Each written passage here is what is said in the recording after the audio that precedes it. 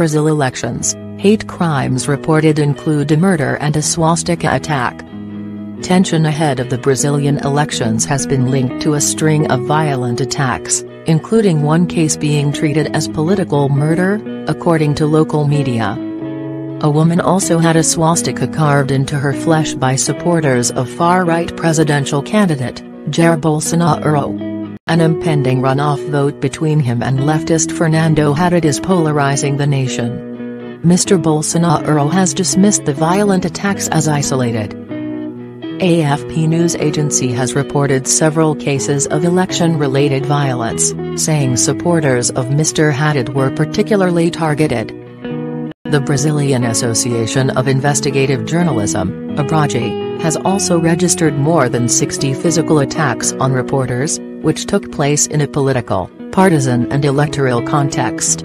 Mr. Bolsonaro is running on a tough-on-crime platform, but his critics say his language and reputation incite violence. He has denied this. "I ask people to stop. But I don't control them," he said. "If a guy wearing one of my t-shirts goes too far, what can I do?" He said violent attacks have also come from the other side too. He was stabbed at a rally in September and spent time in intensive care. Who has been attacked?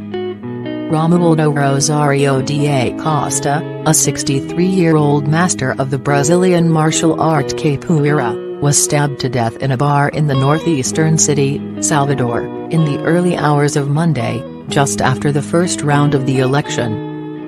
The attacker, Paulo Sergio Ferreira de Santana, told police his motivations were political.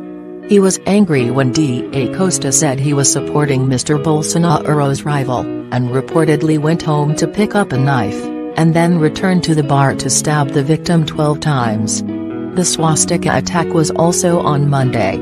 A gang of men attacked a 19-year-old woman in the southern state of Porto Alegre, drawing the symbol onto her skin with a penknife. The woman, who has not been named, was carrying an LGBT flag and an anti-Bolsonaro sticker, according to Globo News. Mr. Bolsonaro is known for his homophobic comments, including once saying he would rather have a dead son than a gay son. Trans singer Juliana Barbosa was attacked last Saturday in Nova Iguaçu, Rio de Janeiro state.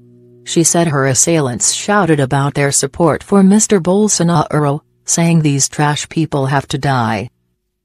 The Guardian reports that football fans have been chanting, "Bolsonaro will kill all queers." How violent is Brazil? Violence has been rising in the country for some time and it has been a main focus of the election campaign.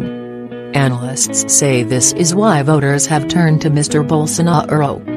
Gay rights organization Grupo Gay da Bahia said 2017 was the deadliest year for the country's LGBT community, with 387 killings. It fears that number could increase further this year as more than 300 people been killed in anti-LGBT hate crimes so far, it says. Does Mr. Bolsonaro promote violence? The former army captain's law and order rhetoric appeals to supporters, but his critics fear it will create more problems. He has said police should have been allowed to kill criminals more freely, with questions asked later. Those who kill 10, 15 or 20 should get a medal, he said in August. He also wants to relax gun laws for citizens. In the past, he has said more people should have been killed during the country's dictatorship, 1964 to 1985. Responding to recent political violence, Mr. Haddad said, "We need to sit at the table with the people without guns at their waist." Mr. Bolsonaro said he refused to turn into a peace and love character to win votes. Where does it go from here? Polls suggest Mr. Bolsonaro will be elected president after the 28 October runoff. The latest estimates from the Datafolha polling organization put Mr. Bolsonaro on 58%, with Mr. Haddad trailing on 42%. Mr. Haddad's party, the Workers' Party, is unpopular with many voters after a number of its politicians became embroiled in a corruption scandal. Rights group Conectas de Derechos Humanos says candidates need to ask their constituents to act in a peaceful and tolerant manner.